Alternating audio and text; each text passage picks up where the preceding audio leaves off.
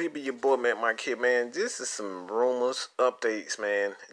Just won't go away, all right? A lot of Falcons fans want Earl Thomas, all right? Earl Thomas is a free agent, and of course, there's a ton of teams that want this guy to become an Atlanta Falcons, and I get it.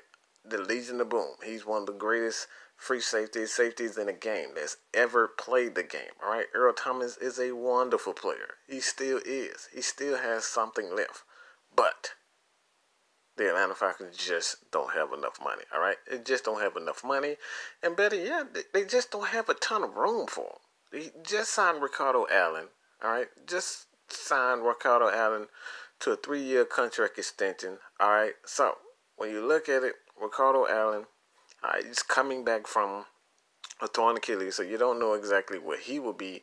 But you have another guy in Demonte Kids who led the NFL in interceptions. So when you look at it, the Falcons are very stout and they're sound at free safety. All right, you have Keanu Neal, Ricardo Allen, Demonte Casey. These guys are more than capable of doing what Earl Thomas can do. All right, no, they may not do it at the level of Earl Thomas. They may not ever be at the level of Earl Thomas. But all right, the Falcons just don't have room for a big signing. And I quote Aaron Freeman again. I will quote Aaron Freeman what he says to a lot of Atlanta Falcons fans.